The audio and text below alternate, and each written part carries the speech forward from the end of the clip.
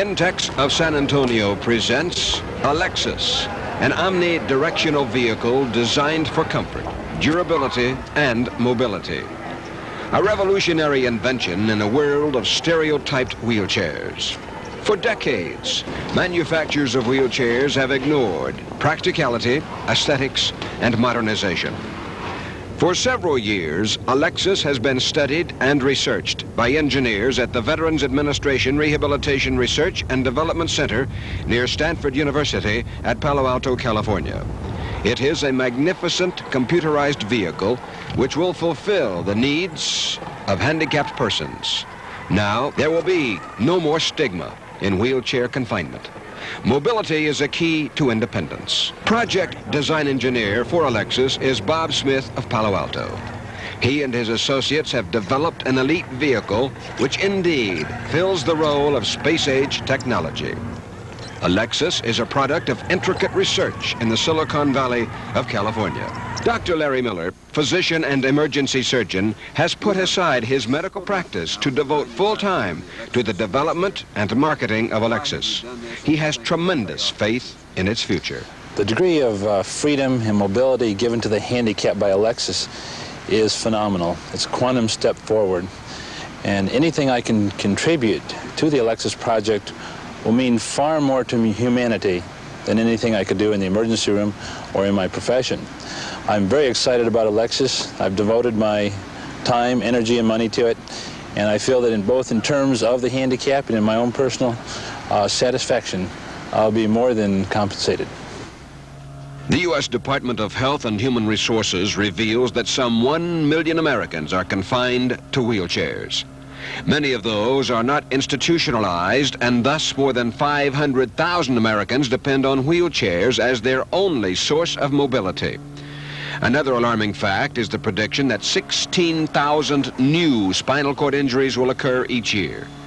Most of those injured citizens will sooner or later require a wheelchair, and in most instances, a motorized chair. In today's society, between the ages of 18 and 64, there are almost 500,000 persons confined to wheelchairs who are able to continue their occupations.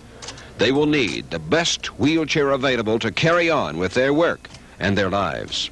Alexis can provide the catalyst for those who are trying to regain a degree of normalcy.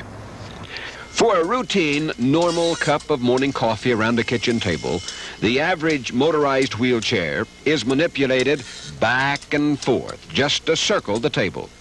To give you an idea of what we mean, this demonstration shows a regular motorized chair taking 28 seconds to make the arc.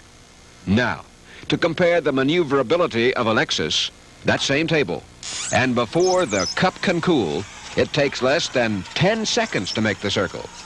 The chair is ideal for close quarters and narrow spaces. The basic design has been under development since 1978. Nothing but perfection would be acceptable.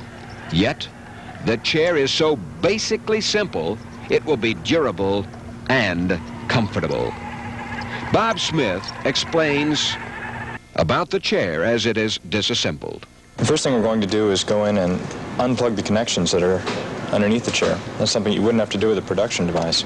All those connections control some of the functions that go on in the chair, the joystick control and all the various computer selection controls. And you can see once those are undone, it's just a question of lifting the chair up and off the machine. You can see the cowling comes off vertically on this machine. Just pull it off. It just sits on there like a bell in a housing. And the first thing I was going to do here is take the batteries off it. Ideally, though, you'd never have to take the batteries out of Alexis. They should be essentially permanent. Once those 6 screws are taken off, you can just pull the wheel straight off there. These are the rollers around the edge. The rollers are kind of the secret to the way that the Alexis is omnidirectional. Those are the reasons that the wheels are able to roll along in the fashion that they do without scrubbing or scraping or dragging things along with them. This is the microcomputer that operates Alexis. It's all on a single board there. It's a printed circuit board. These are all the contacts on the back. And that little chip right there is the microcomputer that runs the whole machine.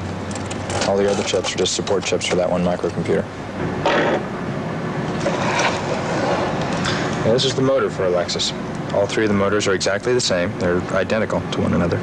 The motor itself only goes from this back point here to right there where my finger is. This is the gearbox that actually drives the wheel. This is the power amplifier for the motor. that controls the motor's motions under command from the computer. And this is the shaft encoder for the motor that actually monitors for the computer how fast the motor is actually turning from moment to moment.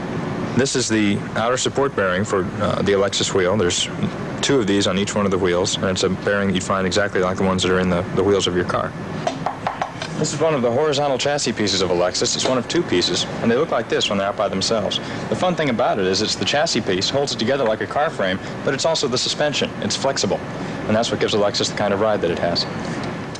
The prototype of Alexis had never been seen by the public, so we decided to allow Alexis to make a debut at a Palo Alto shopping center.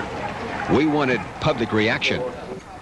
The personal appearance was a success, and you can see why.